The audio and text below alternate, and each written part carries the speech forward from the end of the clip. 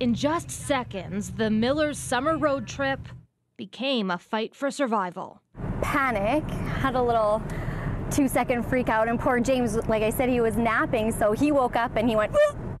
Natalie had reached into the back seat to hand their 2.5-year-old son a snack and veered off the road into a flooded field. This can't be happening to me right now. Like, this can't be happening. Like, this is going to be bad. The SUV was sinking. Water pressure had jammed the door shut. Then we had tried the windows to roll the windows down and open the sunroof, but the electronics had short-circuited, so they wouldn't open. Terrifying for anyone, but for Natalie, it's my worst fear. I've had it for as long as I can remember.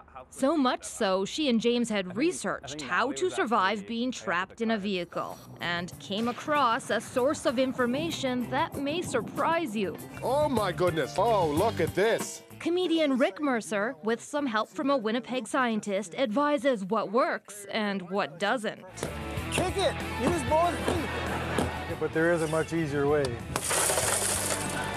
So Natalie's husband gave her one of these, a spring-loaded window punch worth about $10, just to calm her fears. He never imagined they'd need it to save their lives.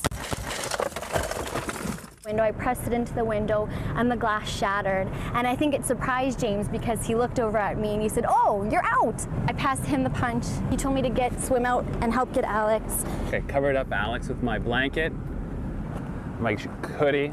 I broke his window. After that initial panic, they realized they had an escape plan. And today they're grateful for the chance to laugh with the funny man who made it happen. I don't know if you want to. There's easier ways He's to a meet hero. me.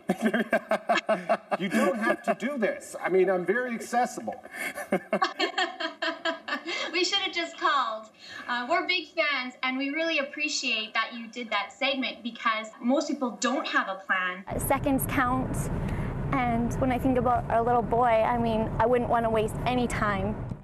Bonnie Allen, CBC News, Regina.